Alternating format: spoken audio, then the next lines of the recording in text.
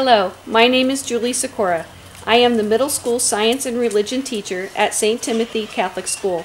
I am applying for the CCF Circle Grant, and I want to introduce my project. I am wanting to purchase 3 tower gardens to study the growth patterns of different vegetables and fruits using aeroponic farming. The fruits and vegetables it will produce will be cultivated, harvested, and donated to a local food shelter, Paz de Cristo, to feed the poor. The middle school students will be learning about aeroponic vertical farming, pH balance, acid balance, photosynthesis, harvest times, plant growth, symbiotic relationships, and environmental factors affecting our food sources. I believe the beauty of this project is in giving back to the community and teaching students service at the same time as meeting curriculum standards. This project would blend the scientific method and Catholic identity in a powerful way. Under the life science strand of middle school science, this project would be covering a multitude of standards too numerous to name in this short video. The Tower Garden is a self-contained vertical aeroponic garden capable of growing many different kinds of fruits and vegetables. The Tower Garden uses no soil.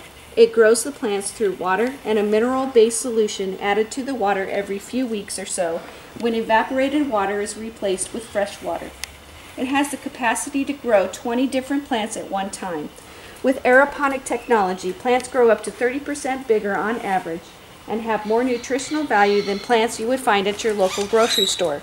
The plants grow up to 3 times more quickly than plants planted in soil. This tower garden was planted 4 weeks ago, and as you can see, some produce is ready for harvesting already. The food is delicious and replenishes itself very quickly. Traditional agriculture uses approximately 80% of our water. A tower garden uses 98% less water than traditional farming. That is a huge difference, especially when water is a precious commodity. The tower garden recycles its water through a pump and it rains down over the plant roots to fortify them. A vertical garden takes up 90% less space than a traditional garden. There is more space for growing things vertically rather than horizontally. And last but not least, it is organic. There are no harmful pesticides used on the plants. Everything is grown naturally as God intended it to be. This project would bring learning and service alive for our students.